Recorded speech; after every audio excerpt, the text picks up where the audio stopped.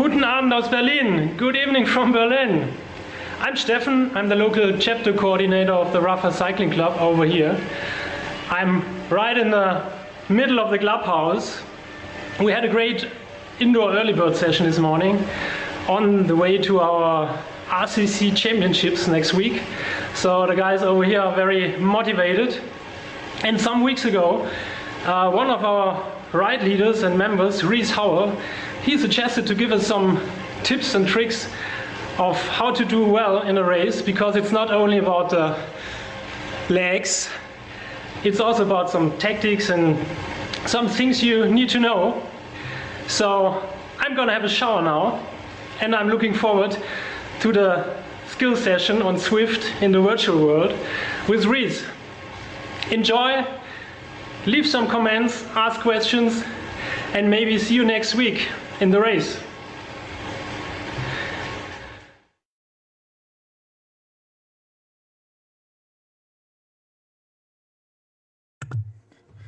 Good evening, or good morning, depending on where you are joining us from.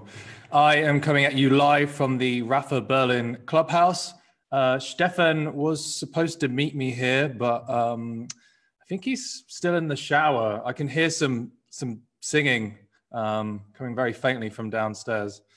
But anyway, I'm here. I'm going to talk to you about Zwift racing. I'm going to run you through a quick presentation. If you have any questions, feel free to just drop them in the comments. And when Stefan gets back, hopefully dressed, we'll run through those, and we'll have a small chat at the very end. Or if it's something which is really relevant, then he might interrupt. So without further ado, I'm going to crack on with the presentation.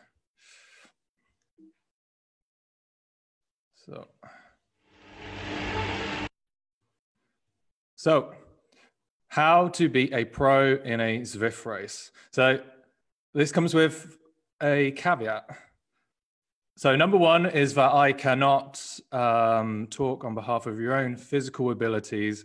You're still going to have to pump out some serious watts if you're going to win a race. But hopefully with some of these tips that we talk about, it will definitely help you improve, if not instantly, but over time. Caveat number two is that this is by no means kind of a dig at professional riders who are coming into Zwift racing. Basically, because like myself, I've been racing on the platform for 4 years, I've already made all of the mistakes, and I see a lot of people making the mistakes which I already made a long time ago. So it's a little bit of fun, basically. So, but you know, as we'll see, there's plenty of tips which you can use, and then also even someone new, even a professional, could use. So, quick introduction. So, who am I? A very brief history of Zwift racing, making a team. So, specifically our Canyon ZCC team, getting the basics right, some pro tips.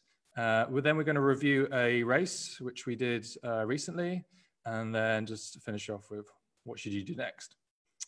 So who am I? Thanks, Beanie Man. I am partnerships manager at Canyon by day. By night, I am the founder of the Canyon ZCC eSports team. I'm also the team manager and DS for all of our races. By weekend, or by early bird, I am the RCC ride leader in Berlin. Some of you possibly have already ridden with me on Zwift, as I've done 4 of the Rafa Berlin early bird editions now. If you have joined, then thank you for that. That was great. It's always great when people from all around the world join our rides. And I've been on Zwift for 5 years, had my anniversary a few weeks back, and I've been racing on Zwift for 4 years. So have a good idea of how the platform has developed and how e-racing has basically grown in that time. So I'm going to give you a brief history of Zwift racing. This is what it used to be like when I started. Everybody would go to the start line under this arch and then wait until a clock. You would all have a clock open, then it would say, right, now it's 8 o'clock, go. And you'd go on this manic kind of sprint. So nothing has changed there. And there was no pens. You just had to try and figure out where everyone from your group is. Nathan Guerra here from Zwift Community Live. He's been doing the commentary for, best part of 4 years. He was there when I did my first race. So that's kind of what it was like. Here's an actual screen grab from my first race. So you can see here, I'm there with my Canyon kit with a slightly wonky logo on the side. And then there is also this zip wheel here. So even wheels weren't round at this time in Zwift. So if you know what shape this is, you leave it in the comments. Maybe Stefan, when he gets back, he'll throw you a bidon as a prize. But this is a hexadecagon. Hopefully I said that right. Obviously, the platform has massively improved in that time. We now have race pens. It's completely different, but the community created Zwift racing, and they've continued to kind of like develop it over time. So the Canyon eSports team. So we were the first professional e-racing team racing at the highest level. We launched January last year, and we've been racing ever since. We were the winners of the inaugural KISS Community League, as well as many other like Zwift Classics, Callis League, which either put on by Zwift or put on by the community itself. We have 6 men and 6 women based all around the world, from the US to New Zealand. That's one of the amazing things about having an e-racing team, whether it's a professional one like ours or whether it's, you know, just like a club. You can be based anywhere in the world and ride together. And so our team is no different. And we're supported by Canyon, Wahoo, Noon, Ceramic Speed, Infracrank, and Training Peaks. So we have a bunch of different partners who help us out and provide equipment for the team to race on. And when we launched, we did this. I'm going to show you some pictures now. We launched and did this photo shoot. Thank you, Ingo from Wahoo, for helping us out. We worked with this guy, Rene, who's also based here in Berlin. And so I wanted to, when we were designing the kit, I worked with Alton, who designed the Canyon SRAM racing kit. And I wanted to basically pair 2 of my passions, cycling and 90s rave music. And so we kind of, it was fitting to kind of do a photo shoot in an abandoned brewery in this case, but it looks like it's a warehouse. And it was about pairing basically these 2 kind of quite different things and putting them together, and somehow it felt quite futuristic to do it in this way. So I'm just run through some of the pictures that we have of the team showing off our kit, which has been received really well. So and we made some of these newspapers, which were when the rave scene came about, there was a lot of hysteria, and I kind of wanted to play with that a little bit because there was a lot of hysteria about how ridiculous e-racing is, and it's amazing how things have changed just in the last year, basically, since then. And we also made some rave posters, of course. So now I'm just going to show you a quick video. It's of one of our riders, Lionel Vujasin. Zwift produced this. It's really nicely made, and I think it just represents everything that the team is about. So he could say it better than I could in this instance. He just showed us who the best of the best is. What a racer.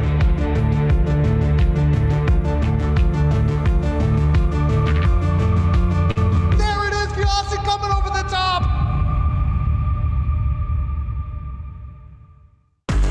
Hey, bonjour.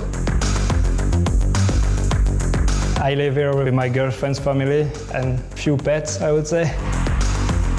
I was the kind of child who was passionate about sport. I started racing, I was 14 years old, and it was open categories with every age. The race was 2 hours and I was fighting cramps. It was all about trying to reach that finish line. Cyclocross is a big discipline here in Belgium. It's different than mountain biking because here most of the track are flats. I was in a point in my cycling career, I would say, and I saw Zwift. I joined Rafa Cycling Club and ended up riding in Vancouver. And yeah, it was pretty funny because I was an underdog and I won that race. I won $10,000. My Zwift experience has changed a lot since then because when I started I was like on a really basic setup, but now with the upgrade, I have a smart trainer, I have all the wow equipment thanks to the team. Zwift racing is kind of a game changer. It gives me opportunities I would never expect. When you are on the trainer, you are risk-free, so you can give the best of yourself. I remember the Tour de Zwift with Bologna. The last climb, I just gave it all in the last K just for the win, something I would never do outside because I would be scared to crash.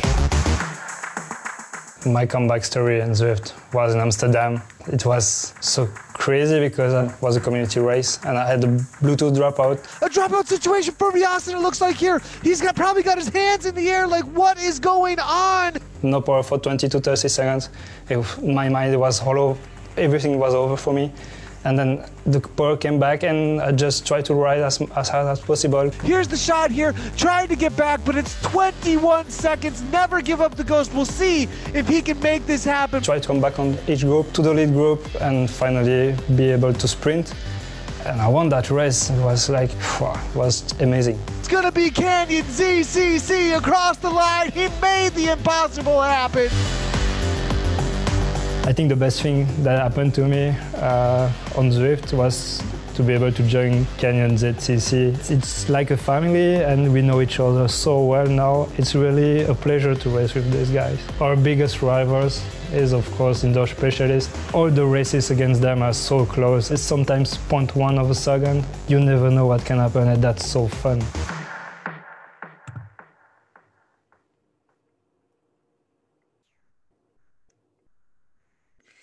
Yeah, funnily enough, so Lena was the first rider which actually joined the team, and we were both. We were talking, I don't know, like 3 years ago or something. It was a long time ago about creating a team, and we met on an RCC racing group on Facebook. So we were both RCC members looking to he was looking for a proper team to race for, and I was looking to create a team. So. And that race he talks about where he got that dropout was still, I get kind of goosebumps. It's weird to talk about an e-race and getting goosebumps for it, but it was a totally insane race. Yeah, and he's just a great, I guess, role model for e-racing. So now I'm going to just talk about some of the basics. So some of you who've already done some e-racing on Zwift, some of this stuff you'll already know. For people who are completely new, it's might not be obvious to you. So I'm just going to run through it because it's definitely useful to know if you don't already. So number one definitely is to sign up to zwiftpower.com.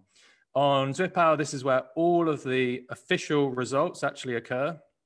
It'll filter out anyone who might have been racing above the watt per category limits. Or who, so they might be cheating, they might have they might be in the wrong category, they might have the equipment miscalibrated, something like that. And not only that, it's just also good to collate all of your racing results in one place. And this is also where you can create like a team and track everyone's information. So you can just see on my profile, it says Team Canyon. So, and I can go in and see what all of my riders are doing. So, but this is really easy. It connects via the API to Zwift. So once you've set it up, you know, it just runs and pulls all the results in. So if you're serious about racing, do this. It takes like a couple of minutes maybe to do, and you're good to go. So my second tip would probably be to regularly update your weight. So as in the example of this picture, I use a Withings scale. You can also connect your Withings account to Zwift, so that then it automatically updates Zwift. And I think via if this then that, you can also update your Strava. So it's important to do, especially if like me, I start the year weighing 8 kilograms more than I currently do, then it's really worth doing it. And also that also helps you calculate your watt per kilogram. So, you know, what's your FTP and divide that by your weight. And that gives you a good idea of what category you should be entering. So that also saves you from potentially entering the wrong category. And on ZwiftPower, if you race out of category, then you might get a disqualification, or you might get a little symbol which says you need to upgrade your cap. So it just saves any any problems there potentially. The worst thing is to do a race and then find out you've been disqualified, or you get an upgrade symbol. So yeah, definitely wear a heart rate monitor. So again, this is one of those things which potentially could get you disqualified from a race. It's not necessary for all races, but it's just generally a really good habit to have. And it's also useful just for racing to see what your heart rate is. If you roughly know what your heart rate zones are, it's a good indicator to see, you know, whether you should ease off the power or whether you can go a little bit harder. So at the end of the day, the more data you can have, the better, basically, which will help you decide how you should be racing. Calibrate your equipment. So yeah, do spin downs on your trainer, calibrate your power meters. This is also super important because that could be another reason why you might get disqualified from a race. Or even better, use an infra crank like our team uses, and it calibrates itself. So it's basically a foolproof solution. So that's why one of the reasons why we picked that. A fan. So this is like the most important one probably out of all of the basics, is get a fan and get a really strong one. I see a lot of people who ride with a tiny little fan, and it's not going to do anything, and it makes a huge difference with regards to regulating your heart rate. So get a really powerful fan. The Wahoo Headwind is really good. There's other ones you can use, but this is the one which our team uses. And for all of my friends in Germany, feel free to use a leaf blower. I think every household has one. But that's the level of power that you need from your fan. It needs to really like blow your face off in order to stay cool. Kind of sticking with the theme. So definitely have a towel. You're gonna need it. You're gonna get so much hotter riding indoors that you're definitely gonna use a towel. And also use a sweatband or a cap to soak up the sweat. So I never wear a cycling cap when I'm outdoors, but I've started wearing them now when I'm Zwift racing. So even that's new for me, and it just makes a huge difference. Just reduces how much sweat you get in your face and how many times you have to wipe your brow unnecessarily. And definitely fill up more water bottles than you think you'll need. So for like a 30-kilometer race, generally I drink a lot, but I'd fill up 2 large water bottles, and I might not finish the second one, but the worst thing that can happen is that you run out of water in one of these races. So because you sweat so much, you really have to constantly hydrate. If you're doing a longer race, you might fill up 3 or 4 and just have them stacked maybe on the desk in front of you. So whatever you do, more water is better than not enough. And it's not going to weigh you down like it would do if you were riding outdoors. So definitely have the extra water. So yeah, now I want to just talk about like, how do you then take it to the next level? What are some of the most important tips that you need to follow? And so just the first off is to say that if you're new to e-racing, then you're going to get dropped, and you just have to accept it. And it's something which all of us go through, and you'll be cursing and screaming. And then also it sucks to basically ride alone, and you might not want to even finish the race, but I'd say just keep doing, try and recover a bit if you get dropped, and just time trial it. And quite often you'll find that other people might have been dropped before you, and they'll eventually gather you, and then you'll have a small group to basically ride with. And just try and remember why it is that you got dropped.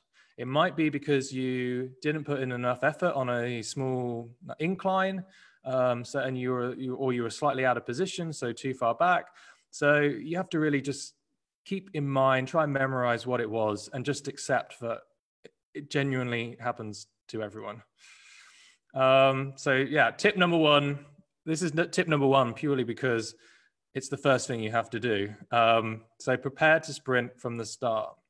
So I would say, if it's quite a hard race, I'd probably do about 125% of my FTP for about 30 seconds straight out of the gate. As soon as the timer hits 0, I want to already have my trainer fully spun up and ready to go.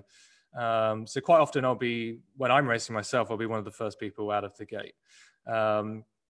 this is, yeah, it's just super important. And you have to accept as well, like once you've done that, you've probably done 30 seconds at, I don't know, 125, and then you might have to do another minute at like 120, 115. Yeah, and you just have to keep pushing for about a minute and a half, I would say. Obviously, you judge it by the pack because you want to try and conserve energy. So if the pack has already started slowing down, then yeah, you don't need to drive it really hard at the front. And conserving energy is one of the most important things on Zwift. Yeah, so use the terrain. So this is an extreme example, but this was a really long ride I was doing with some friends. And because I know the descent really well, I was able to nip off and go to the bathroom whilst my avatar was still descending. And you can see my friends who I was riding with, they're still behind me. So you wouldn't do this in a race, of course, but knowing where you can actually take a rest is massively important. So knowing that you can freewheel at that point, and where you have that slight incline, I knew I had to get back for that point to sprint over it. And I've done races. So I did a really long race on, I think it was last weekend, and I made up about 50 places just on this descent by knowing how to descend and how to recover. So that links very nicely onto tip 3. So learn the routes and also race the routes. So knowing exactly where those inclines and descents are in a particular route is massively important. So yeah, it's a case where if you're just starting out, maybe you want to pick races where it's on Watopia and you know that route really well. The other part is to also race that route and maybe just keep doing that same race so that you know it off by heart, because it's also good to know where are your competitors going to basically put the power down, where could you potentially get dropped. Even on a relatively flat race in Watopia, it's still possible to get dropped. So just knowing where it is, where you can put the power down, where you can recover, because you'll be back in the pack. Yeah, makes a big difference. And for example, so this image I've got here, this is Alex West and Philip Diegner. This is from Zwift Classics Bologna from last year. And Alex actually recce'd this route many times over. So he did his homework like a lot of people wouldn't possibly do. And he knew exactly how much power he'd have to put out and where he would make his attack. So he knew it to a T, and it worked perfectly well. And he was able to basically solo away to victory. So one thing to just ride it by yourself, and another thing is to race it. So I'd say that repetition is invaluable. And so that's where where new people come in, that's where they're going to make the mistakes. So, and that's where if you've been riding on the platform for many years, you have that advantage. So this is possibly my number 1 tip overall. But obviously if you don't sprint the starts, then you get dropped straight away. Learn your trainer. So this is something which I don't think a lot of people actually talk about. So figuring out exactly how your trainer reacts when you're riding it is massively important. You can't just go from the road and then think that your trainer is going to react the same way, because it's just not. So our team will ride on the Wahoo Kicker 18, as it's referred to, and this has a really heavy flywheel, and you have to learn how to get the most out of it. So in some instances, it can feel like a harder trainer to ride, but if you know your way around it, you know that, for example, if you're descending on a long descent, that flywheel is going to slow down. And when you get to the bottom, it's going to feel like you're doing a standing start, basically. So it's knowing that actually, before I get to the bottom, I'm going to have to start spinning up that flywheel again. So when I hit the flat section, I've already got that kind of inertia in the flywheel going. And it's knowing to do that. So it makes a huge difference, and it kind of means you putting a little bit less stress on your body, and it also just makes it feel a lot nicer. And of course, there's many different trainers out there, so you have to get used to how each different one works. Even there can be a difference between using AMP Plus or Bluetooth. The sensation can feel slightly different. So get the setup which works for you. And yeah, again, more time you spend on it, the better you'll get at actually riding your trainer. Tip 5, get a team, get a DS. Okay, the DS is a bit of a luxury, but anyone can join a team. There's tons of community teams. As I mentioned, there's an RCC racing team. So there's RCC members who have already been racing on Zwift.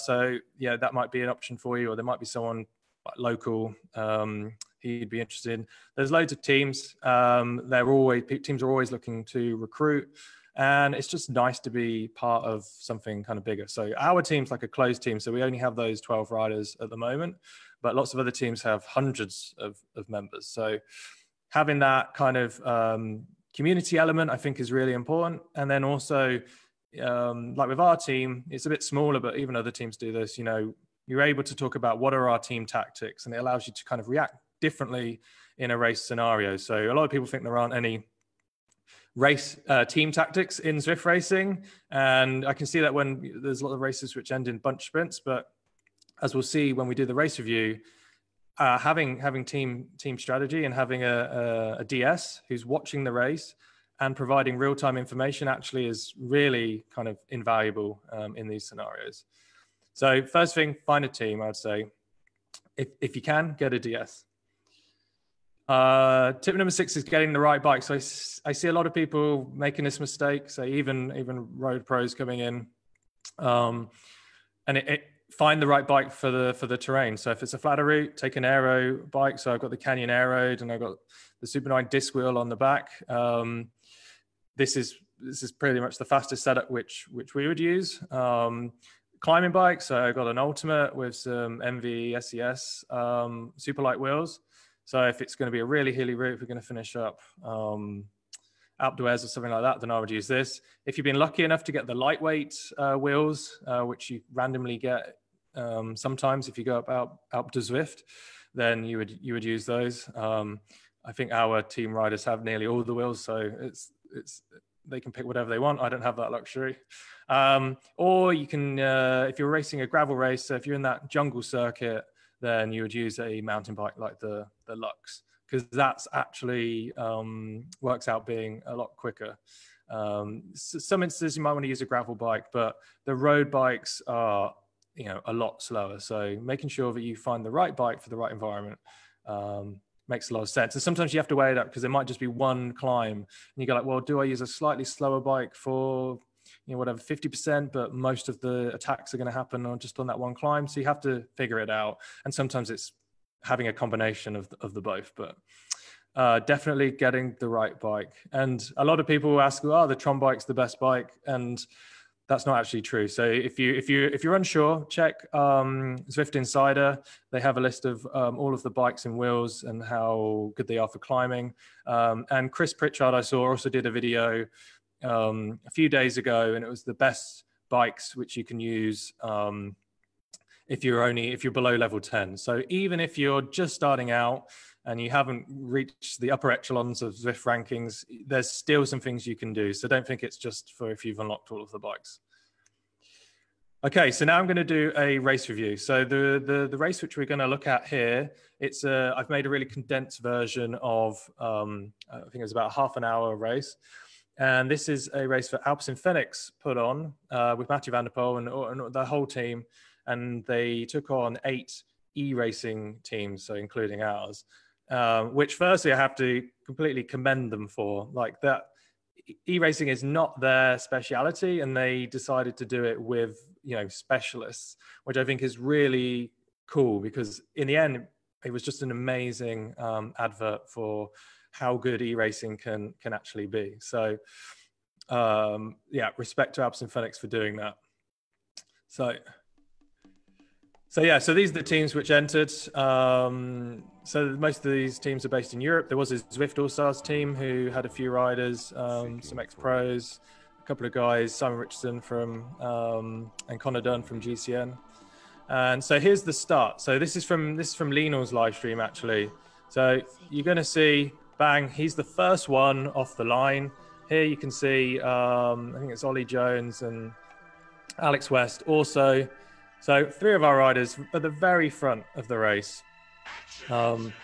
pushing really hard. So, I mean, actually, Lionel's putting out probably more than 125% there. But you see this, all the other riders all move up, and our team riders slowly start to slip back because they pretty much know they're there now, right? They're in the pack. So as long as they maintain a pretty steady amount of watts, then they're gonna stay here. So let everybody else do the work, basically. and now Lionel's riding below threshold. So you'll see in a minute, I think he gets a bit bored of that. So we speed it up a little bit, and you can see he's dropped a ghost power up and he's just powered off the front, and you can see he gets a little bit bored. Where is everyone? And then he'll catch him. So jumping to what happened at the back, so there's 3 Alpecin Fenix riders there who have already been dropped at the very beginning. And I think that's purely just because they didn't expect it to go out as hard as it did, because of course that doesn't happen on the road. So yeah, they were caught out a little bit. So here we're just going to speed it up. You'll see there's some guy right at the back. There you go, freewheeled that bit. So he took a bit of a rest, which is pretty smart. So we're focused on Mathieu van der Poel here. Now he does a lot of riding at the front.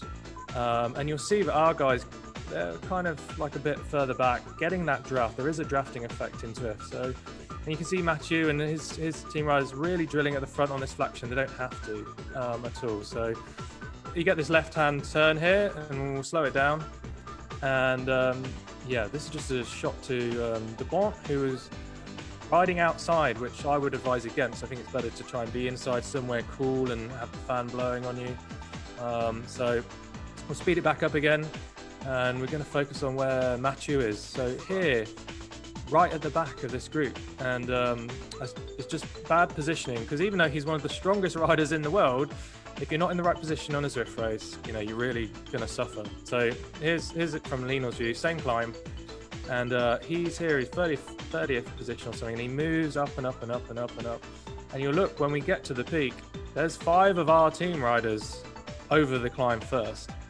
And they basically know that there's a slight decline straight afterwards. So you know that you can get that bit of rest there. So it's worth pushing harder than perhaps you would do otherwise, just knowing that you'll get that bit of recovery and you've made it, basically. So here, I don't know how many riders there are here. There's probably about 30 odd riders. You'll see it from this angle. All of these guys have all been dropped now, basically. That's how brutal a Zwift race is. If you're not in that front group, you're unlikely to kind of make it back. So here's De Bont. He's still did pretty good there, but again, he's out of position. He's at the back of this climb. Again, you have to be going into the bottom of this climb right at the front. Everyone's dropped their power-ups at the right time. And you'll see again, Lionel knew exactly what he was going to do, and he basically did I don't know, it's about 80% sprint power.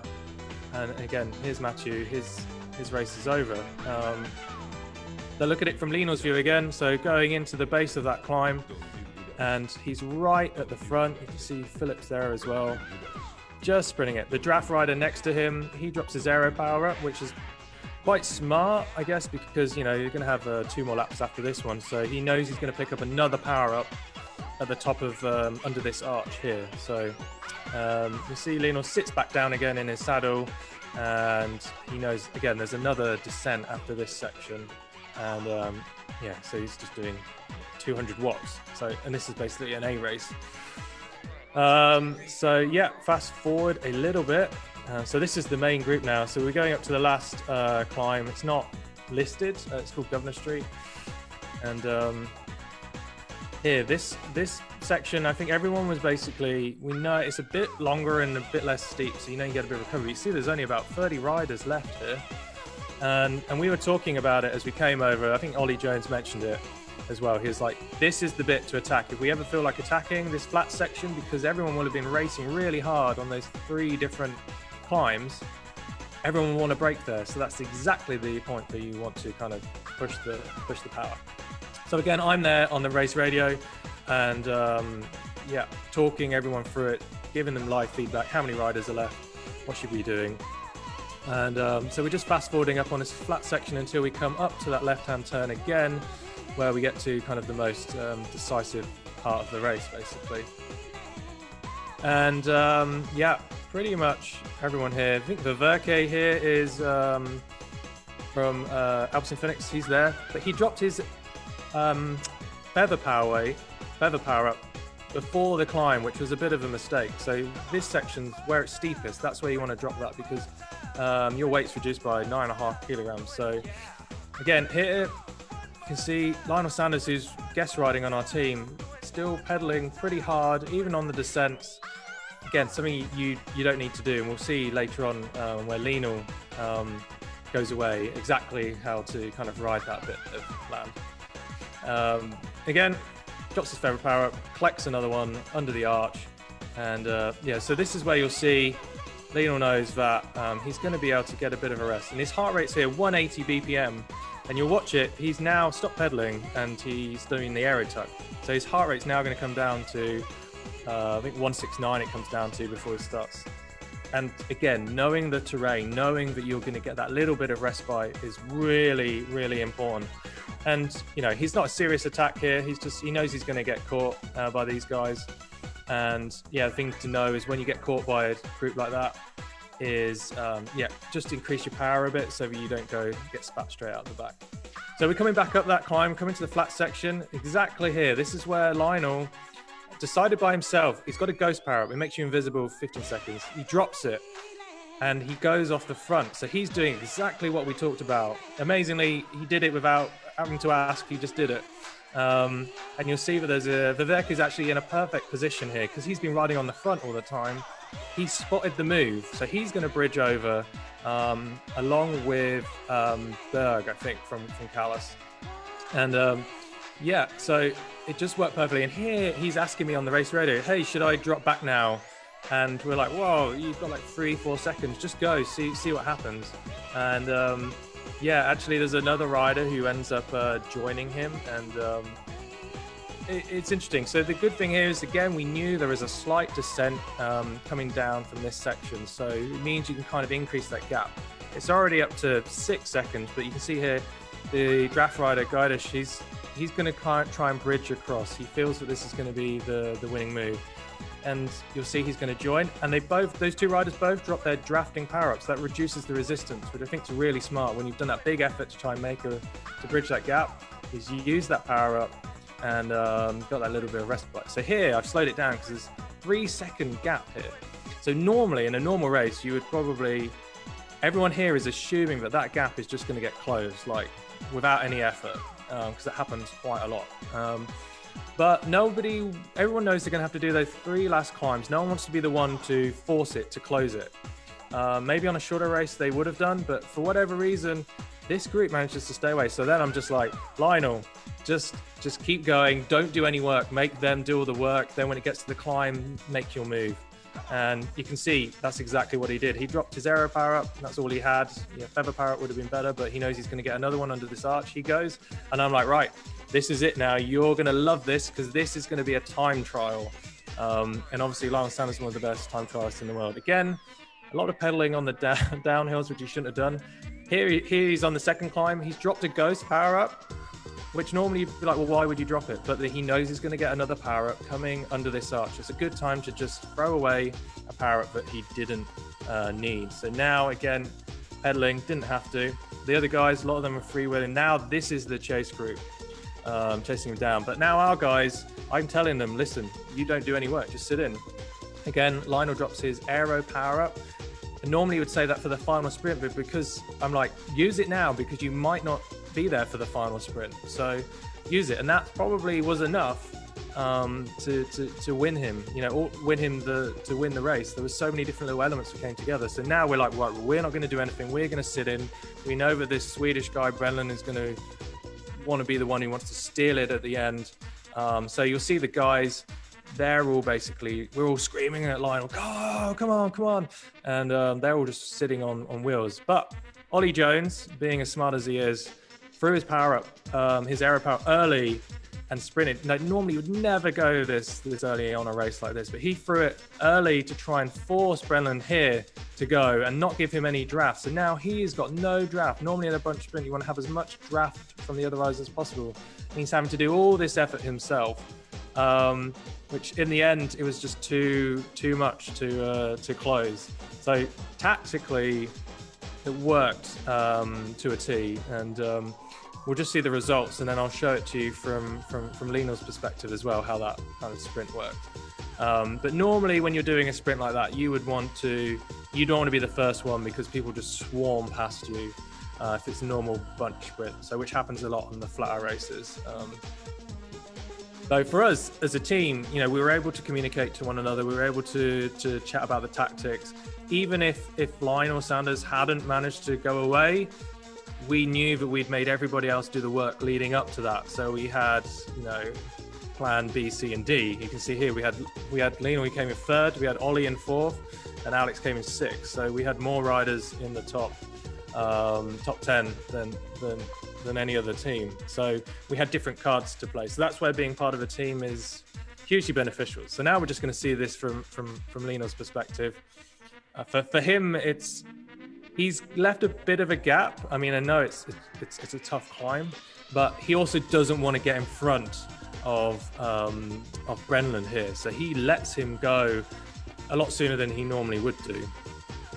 So here now he's going to go and he's going to try, and if he can beat him, great, but he didn't want to give him any draft at all. And just to rub a bit of salt in the wound a little bit to his teammate, he's just going to take over Ollie Jones just before the line. Yeah, so normally that's not a usual sprint. Normally it would be kind of more of a brunch sprint, and there you want to leave it till about, I don't know, 400, 200 meters. Here you can say he's pretty happy with that, considering he came third. So yeah, for us it was a totally amazing race, and hopefully there's some tips that you could take just from looking at that. And yeah, I just wanted to show this. It's not from the same race, but this is I did a comparison it was for another race for both Lionel did and Simon Richardson from GCN, and we were talking about e-racing, and he was like, I looked at their watt per kilos at the end of the race, and they were the same, but Lionel would come second, and I can't remember where Simon was. He was way down the results. And if you just looked at the data alone, some of it, you'd be like, well, it doesn't make any sense. And so his feeling was that he was going straight out the back. And if you look at the power file, you can see just how different they are. Like Simon's is super kind of steady the whole way, as where Lionel's more like kind of staccato. He's using the terrain. He knows where he has to put in a bigger dig and where he can relax, where he can use the draft. So it's really obvious when you look at the average power, Simon's putting out nearly 5% more power across the first kind of 12 minutes of this race. But if you look at the normalized power, Lionel's actually doing like 2.5% more, and that's because he's putting up these kind of big efforts and then taking a slight break. And that just goes to show the difference between someone who really knows how to race Zwift and someone who is a really strong rider. Simon's a really strong rider, but he just hasn't got the knack of how to do it in the same way. And in the end, if you can save 5% of your power through racing in this particular way, then it's going to make a big difference. So what next? Get racing. So the best way to prepare and get good at racing is to race. Obviously, we have the RCC championships coming up. So now is the perfect time. If you haven't done much racing, just jump into a few other races. There's races happening all the time on Zwift. Probably you want to pick a flat one to start off with, which is relevant because the course which you'll be racing on, at least for the qualifiers, is relatively flat. So it makes sense. No point picking a hilly race. And just get used to it and try and apply some of the tips that I've mentioned here. The actual course which you'll be racing on is in those qualifiers. It's not one which you can actually pick yourself. But it's relatively flat. So this is just a bit of an outline. So yeah, you have a bit with the S's, you have a bit in the volcano. You can, if you really want to, you can ride this route, but you have to manually select which direction you want to go to, which is probably too fiddly for most of us. But if you look at the actual elevation of the route, you can see it's super flat. But there are going to be a few little pinch points maybe where you might have to put down a bit more power. So maybe I would say if you get a chance, if you're able to race for those of you racing in Europe, I would say try and race the one at lunchtime, I think, which is the APAC one. Then you could test it out. But if not, ride another flat route like the Wartopia flat route, and you'll basically get a feeling for it. So But of course, if you're doing another route, you might be able to ride it. Most of the races occur on routes which are widely available. And yeah, you can also go on zwiftinsider.com. They have every route. They have all the details. They link to all of the Strava segments. So you can really study a route. So this is where I got this information from. So it's an invaluable resource, not just for routes, for everything. So if you want to learn more about Zwift racing, routes, you name it, it's been covered on Zwift Insider. So yeah, check it out. So that's everything with regards to my presentation. So now, hopefully Stefan has got here with more than just a towel on, and we'll be able to throw some questions my way. So I'm going to stop sharing and just go back to the video, and then, oh yeah, my mic's fine. So first, I think you need a drink. Eh? This guy. Oh, that's true. Can talk for hours. It's amazing. Oh, man, I love living in Germany. The Germans know how to open bottles of everything. I already had a beer during your talk, and there were almost no questions for you that I can ask you now. Oh, everything is answered. Oh, okay. Reese, thank you very much. My pleasure. Thanks everyone for watching. Again, if you do have a question that you think of, feel free to leave a comment. I can check the comments like later on and tomorrow, and I'll reply to you personally if there's something which hasn't been answered. Cool. Thanks a lot, everyone, and enjoy the rest of your evening. And see you at the RCC Championships. True. I'll be there, and so will Lionel. So be ready.